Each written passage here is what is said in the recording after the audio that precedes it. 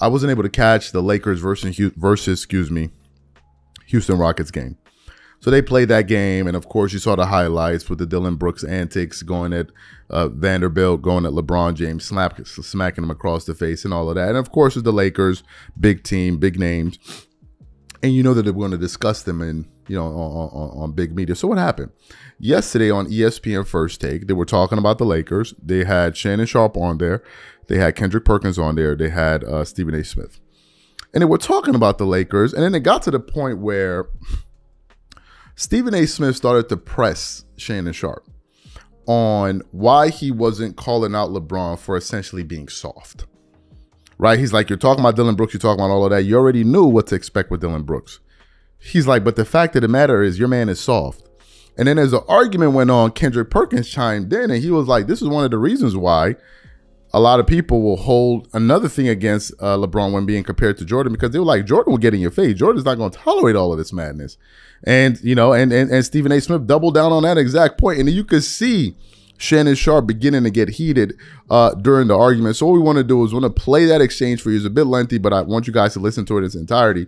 And I also want us to put up the image of Shannon's face and that whole kind of still of them, so you can see Shannon Sharpe's expression, because he was not happy during that segment. So what we want to do, we're going to play that for you guys now, and then we're going to come back and continue on the show. Take a listen to that there. And I believe he's a dirty player. That's me personally. That's one element of it. No disagreement there. I don't like the way Dillon Brooks did what he did last night. There's no doubt about it. But, Shay, I'm very, very surprised. Actually, let me take that back. I'm not surprised that you left it at that. I'm not surprised that you didn't go any further, because, GOAT James, far be it for you to besmirch him in any way, Shay. Stop it. The fact of the matter is this.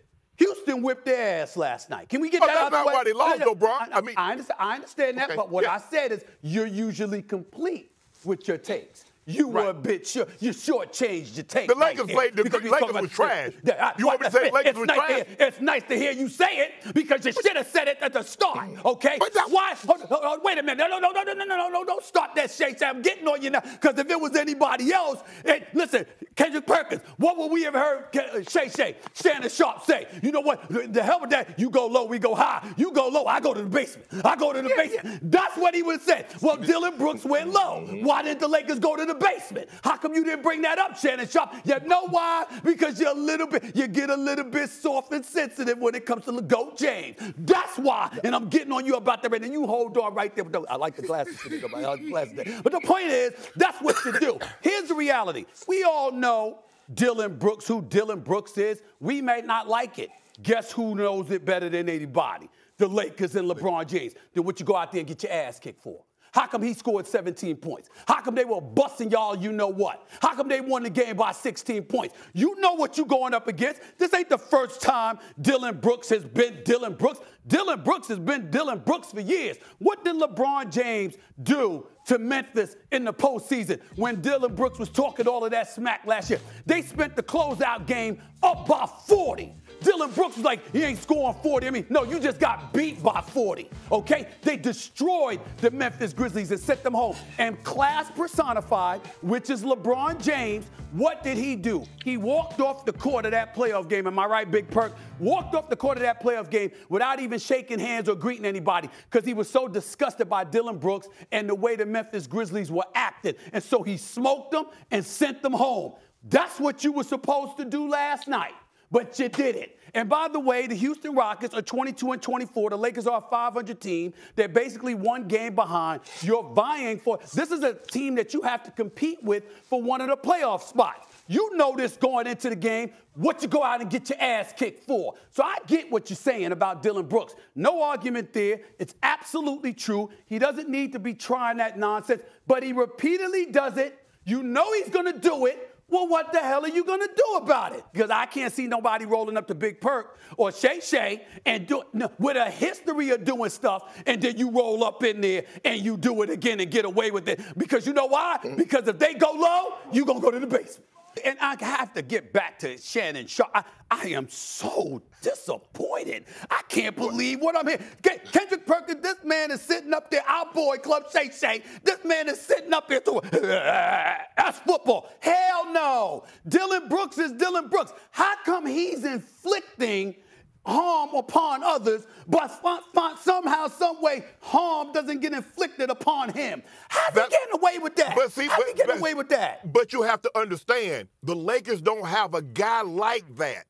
So if you don't have a guy like that, you don't ask LeBron to go take that out. You have somebody, hey, Dylan Brooks come down the lane, you go upside his head, and you open him up like a melon.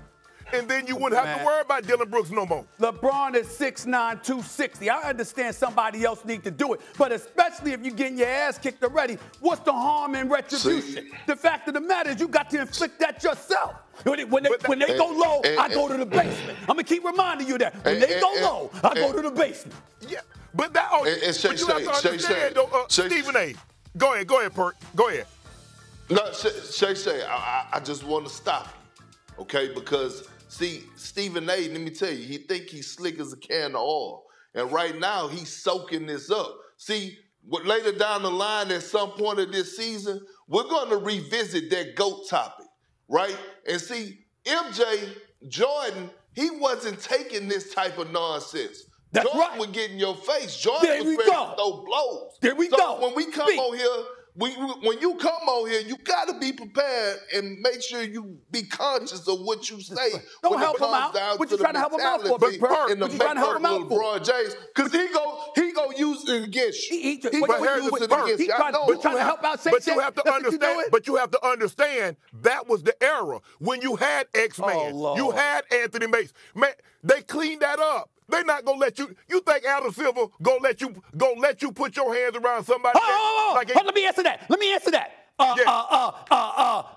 Supposedly, GOAT James is GOAT James, and as a result, the rules are a little bit different. If anybody can get away with it, it would be GOAT James. I tell you what, you gonna deny that? Let me ask you a question. You remember when LeBron James got suspended when he caught Isaiah Stewart with an elbow? What happened, Stephen A? Oh, please. You talking about Isaiah? You talking about that cat Isaiah running around after everybody? We were restrained by about 20 different people. Really? Yeah. With him open him up like in those a and we barely touched him. So you heard the exchange there, right? Got pretty heated. And Stephen A. Smith was basically calling out Shannon Sharpe because Shannon Sharpe is one of the people that's always been advocating when they go low, I go lower. When they go low, when I go lower.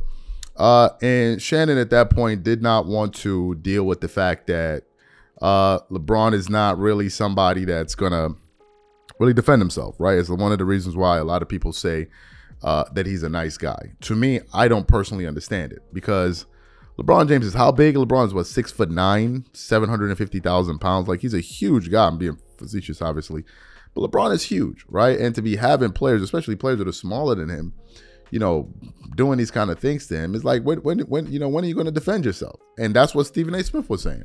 When are you going to defend yourself? This is the same thing that was happening when LeBron was in Miami Heat and they used to play against the Indiana Pacers. And was it not Danny? I think Danny Granger used to always go at LeBron, man. It was like, they're like, yo, defend yourself. And then people out in the media had to come out, nah, well, you know, LeBron don't want to get into this and get into that. It's like, yo, bro, defend yourself. Nothing is going to happen. And that's what we talked about yesterday on yesterday's show. On yesterday's show, when we talked about this very thing, I was like, what's going to happen if LeBron finally decided, to retaliate against Dylan Brooks? What's going to happen?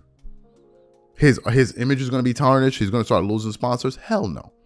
If anything, people are going to applaud him for finally standing up and defending himself.